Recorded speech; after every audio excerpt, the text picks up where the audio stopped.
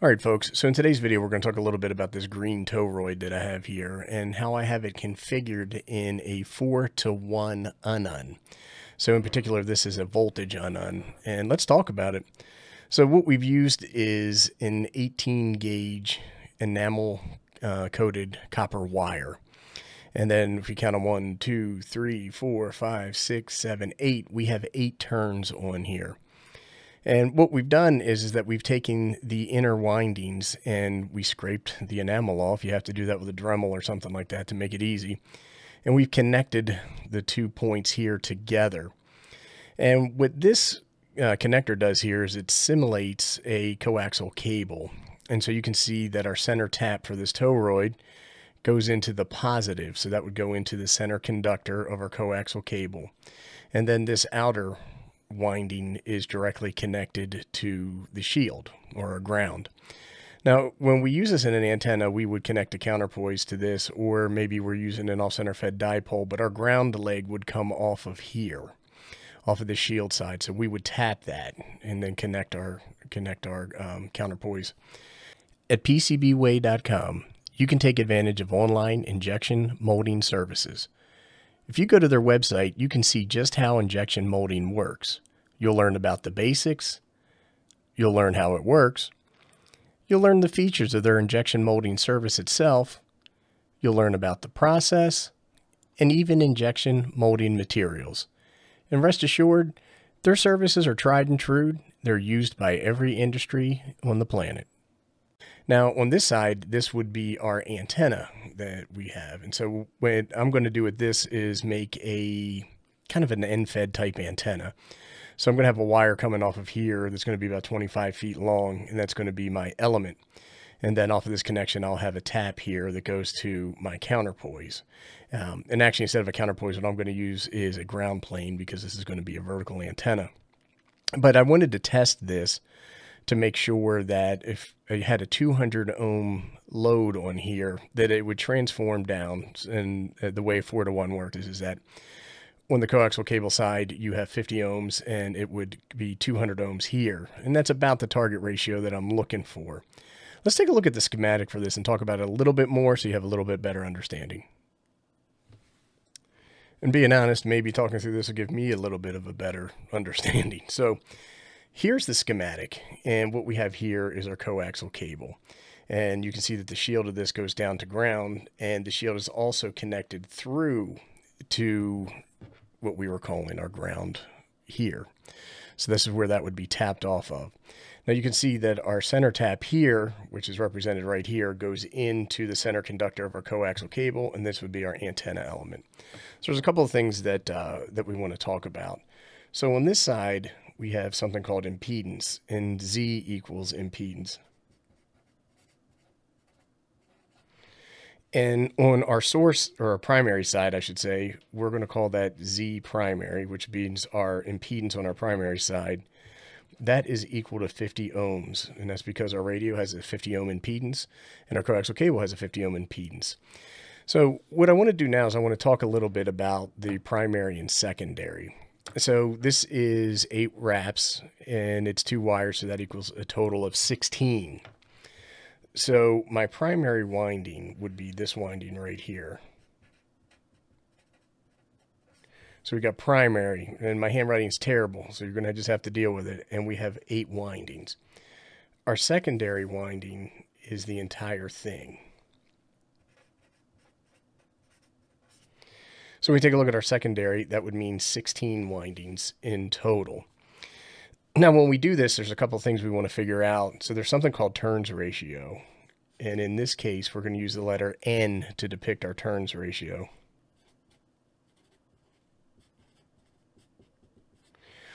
So when we take a look at how to calculate this, what you do is N equals your turns ratio on your secondary, so that's NS, divided by your turns ratio on your primary. So that would be equal to 16 divided by 8. And when you do that math, you get the magic number 2. So in this case, our turns ratio N equals 2. And stick with me. I know this is boring and you're probably thinking about jumping off a building or something like that. So when we have this, what we want to figure out is what our impedance on the secondary is going to be equal to. And that's how you calculate how your toroid is going to perform. So there's a formula for that, and that is impedance on the secondary is equal to the square root of your turns ratio times the primary impedance, ZP. So what we know is that the impedance for our secondary is equal to 2 squared, right? Because it's our turn ratio is 2, so it's 2 squared times 50 ohms, right? Because we know that our primary impedance is 50 ohms. So our secondary impedance is 4 times 50, which is equal to 200 ohms.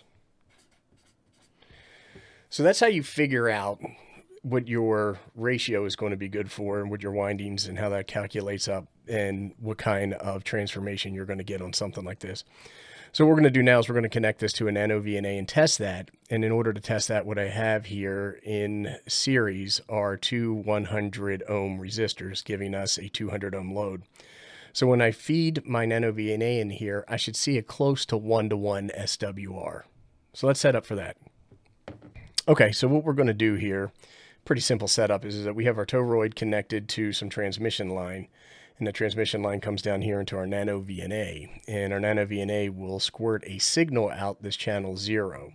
Now, a portion of that is going to be reflected back. It's called a reflection coefficient, and the nano VNA will work its magic and calculate our SWR.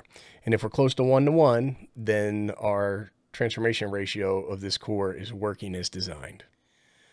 Okay, so what you can see here is the sweep that we've done, and when we take a look at our results, this green line here represents our SWR all the way from 6.5 megahertz to 30 megahertz. And so here in the 7 megahertz or the 40 meter band, we have a SWR of about 1.3 to 1. And then we drop down here to the 20, we're at 1.2. And then when we drop down here to 21 megahertz, we are at 1.16, and then down here at 10 megahertz, we are 1.145. So we're going to call that close enough, and from an SWR standpoint, this looks pretty good. So what we have now is I have these connected back to back like this. So these are 2 of the UnUns, and what we're going to do is we're going to shoot a signal out of channel 0 in through, and it's going to get processed through both of these toroids. And it's going to come back in here, and then the nano VNA will compare the squirted signal, I guess is the best way to say it, to the received signal, and that will give us a loss measurement. And then we can determine core efficiency, or how much of our signal gets lost in a particular core. Now the reading that we get, because we have 2 cores, we have to divide that by 2, and we'll take 1/2 of our reading to determine our efficiency.